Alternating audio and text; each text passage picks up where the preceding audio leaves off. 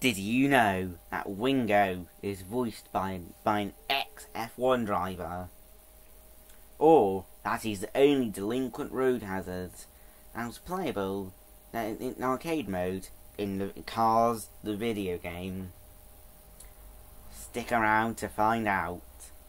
First, here's his bio. In grade school, Wingo's outrageous, inappropriate paint schemes didn't comply with the school's strict paint code and got him into a lot of trouble. These days, Wingo makes a good living designing paint schemes for an illustrious clientele at his own custom paint shop. Now that paint doesn't get him into trouble, Wingo and his gang find new ways to get him into trouble.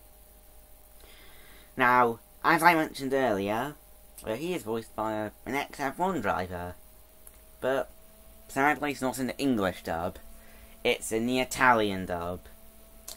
Emanuele Pirro is his name, and the other fact or question the rhetorical question I was asking earlier, or fact, or whatever, is Wingo is the only delinquent road hazard and was playable in arcade mode in Cars the video game, despite Boost and DJ being playable in the high-speed heist minigame. Never played Cars the video game, have you? Bum bum bum. Where were we? So, his model is a Gashi Wingo, which is based on a Mitsubishi Eclipse. Let's have a look at him. So you got your purple flames or things or stuff. I don't know what they're meant to be.